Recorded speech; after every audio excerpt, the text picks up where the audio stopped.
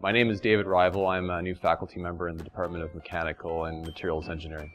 My group focuses on studying nature for inspiration for engineering solutions, in that nature has optimized in many different ways propulsion in water and in air, and then we can use these technologies or these ideas to improve the technologies for our benefit, particularly in the context of renewable energy and biomedical problems. We use experimental equipment like this new towing tank to tow objects at high speeds through water, and what we can do is use high-speed lasers and high-speed cameras to measure the velocity field around these bodies and use that information then to better understand how, for instance, these marine creatures or flying creatures have evolved to be much more efficient.